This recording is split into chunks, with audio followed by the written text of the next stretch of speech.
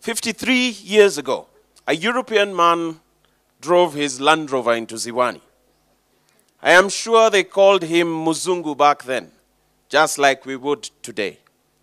He came with a sense of purpose. And for the homeless young boys, he had a message of hope. He stood on a stool like a biblical prophet and looked on at the crowd.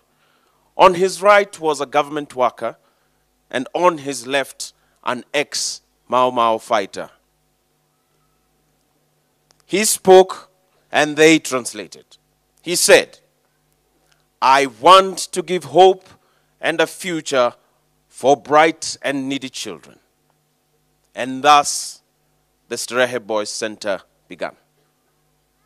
So today, as we celebrate our founder, the late Dr. Geoffrey William Griffin, fondly known to us as Boss, so too shall we celebrate the late Geoffrey Gatama Geturo and our remaining dad, Joseph Kamiro Gikubu. They say that the journey of 1,000 miles begins with one step. What started as two prefabricated huts has morphed into a remarkable institution of learning. We have tall buildings, sprawling grounds, a majestic chapel, an academic block like no other, science labs, dormitories, and a state-of-the-art library. It is from these humble beginnings that the great school we know today was started. Days that were defined by sacrifice, compassion, hard work, and a zeal that knew no bounds. A sacrifice that saw young Griffin forfeit his well-paying government job and give his life to secure the future of the young boys of Starehe. Hard work that saw Geturo travel across the country in search of bright but needy boys to bring to Starehe.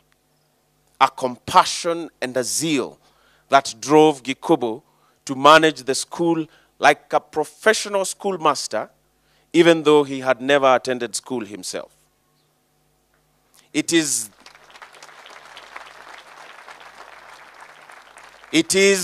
these great deeds of these great men and many others that built this great school we see today.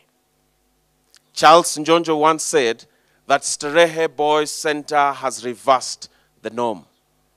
What he was talking about was the fact that ordinarily, schools build their reputation by enrolling students from good families and later on enroll a few needy students. Starehe, however, is a charitable educational institution designed to help that needy child. And this is what makes it special. The fact that its original vision and mission was to tap into and exploit the potential of every boy, irrespective of their background. Were it not for the dream of Griffin, many needy boys would not have the lives they have today. Through generations, spanning 53 years, lives have been transformed, careers have been built, and dreams have been accomplished.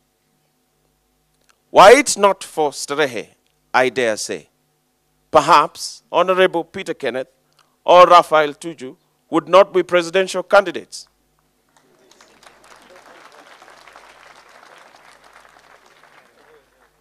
Maybe Paul Ireng would never have won the gold at the Seoul Olympics. And just maybe, my predecessor, the late Major Kinuthia Murugu, would never have gone on to become the permanent Secretary of Youth and Sports.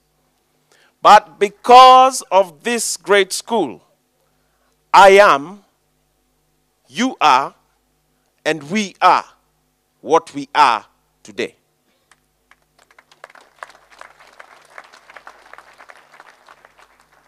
We owe it to our teachers for their dedication and passion. We owe it to the staff, drivers, cooks, cleaners, and watchmen whose keen eyes ensured we were safe. We owe a great deal to you, Mr. President, our patron for 43 years, who showed us unflinching love, felt our pain, and celebrated with us our successes. Thank you, Mr. President.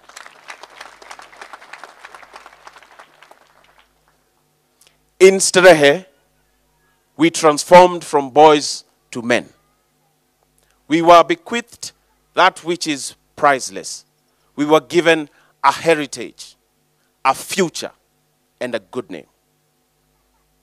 Things that money can never buy. Things we should be eternally grateful for. And so today I stand in front of you and ask you, particularly the old boys, to give back. This is the point in my speech where I am required to cleverly and in a gentlemanly fashion appeal to you for money. This is the point where I should use big words and catchy phrases to ask you to give back to an institution that gave you so much. But I only have a few minutes left, so I will say this. Rome was not built in a day. However, it took a very short while for it to collapse. What started 53 years ago from 2 metal hearts and transformed into this great institution could very easily crumble to the ground if we don't take ownership of this school. Dreams that could be will never be if we don't take ownership of this school. Starehe Boys Center is the responsibility of each and every one of us. We are moving into a digital age, and we are now talking about e-learning and talking education to the next level. We are being cited as an example of academic excellence. We have a large organization like Safaricom and the government of Kenya ready and willing to work with us on a project that will define the future of Kenyan education. Yet we don't have money. In a word, it is unacceptable. It is not my intention to stand here and castigate you or placate you.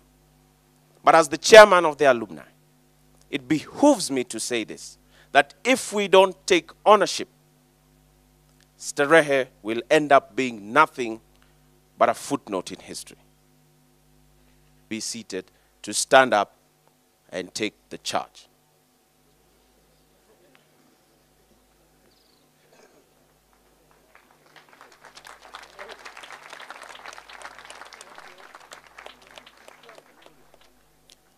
I charge you never to forget the great benefits you have received in this place. And in time to come, according to your means, to do all that you can to enable others enjoy the same advantage. And remember that you carry with you, wherever you go, the good name of Starehe. May God Almighty bless you in your ways and keep you in the knowledge of his love now and forever. Griffin, Geturo, and Gikubu played their part. Now you and I must play ours. Thank you very much, ladies and gentlemen.